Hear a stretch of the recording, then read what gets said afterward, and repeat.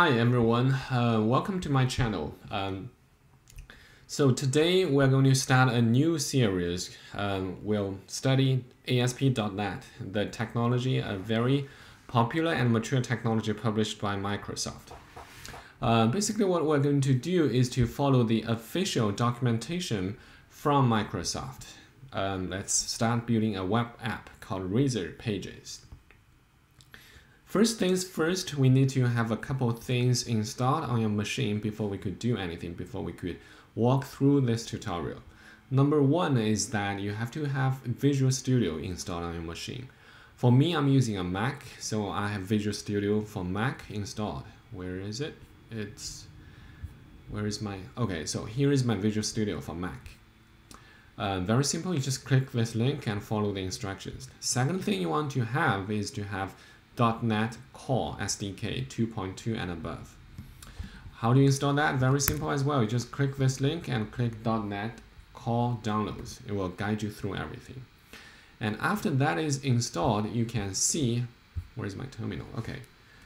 After that is installed, you can open up your terminal, you can type .NET --version and hit enter. It's going to give you the current version that you installed for your .NET SDK.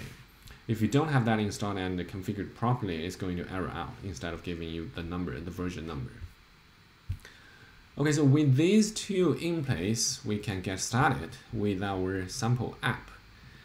What we'll do is follow the first command of this, clear this out, and following the tutorial, the first command that we're going to run is .NET new web app -o Razor pages movie. Let's do that. Copy that and run it. Boom. It's going to initialize a lot of files, skeleton files, and then it says it's going to succeed. And then let's see what do we have. Okay, a new project created. Let's go in there. Razor pages movie.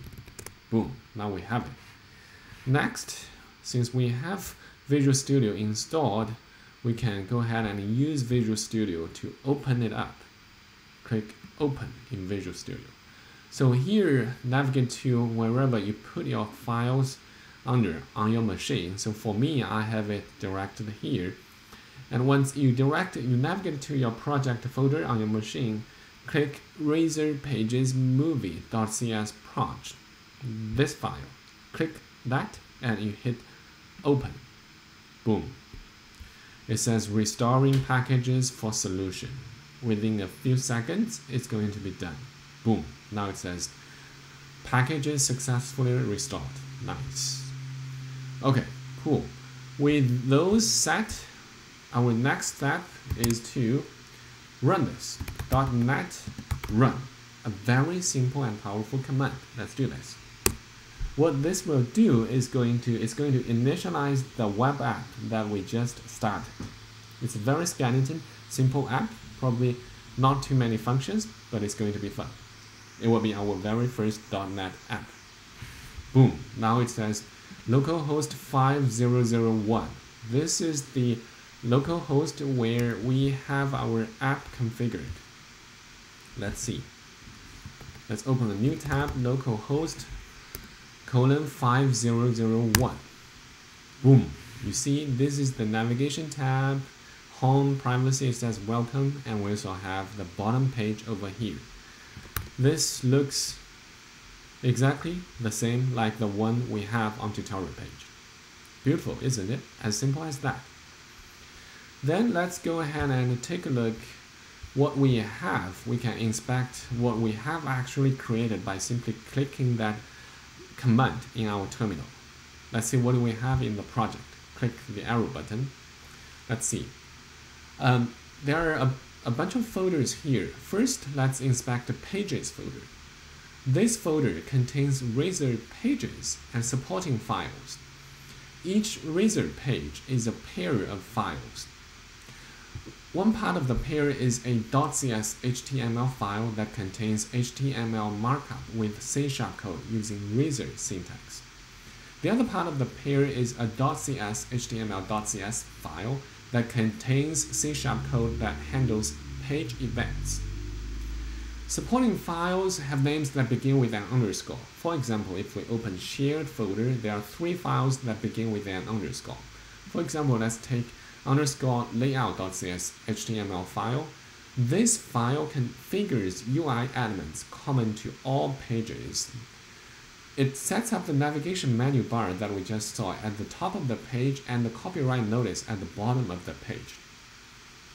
Good examples to see. And then let's close this folder, we'll continue. There is a www root folder. As you can see, when I open it, there are a bunch of folders and files. It contains all of the static files, for example, HTML files, JavaScript files, and CSS files. Let's close this out. And then at the top level root folder, there is the app-settings.json file, which contains the configuration data, for example, connection strings.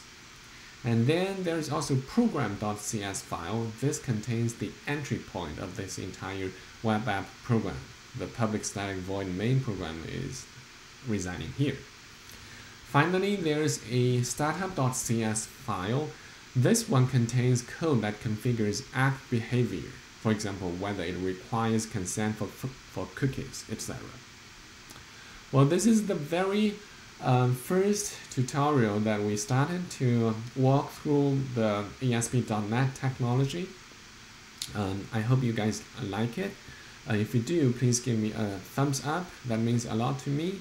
And also hit the subscribe button as we publish more and more videos to walk us through this entire .NET tutorial. Also, please leave me any feedback and comments in the button below. We really appreciate your feedback. I'm looking forward to see you guys in the next tutorial.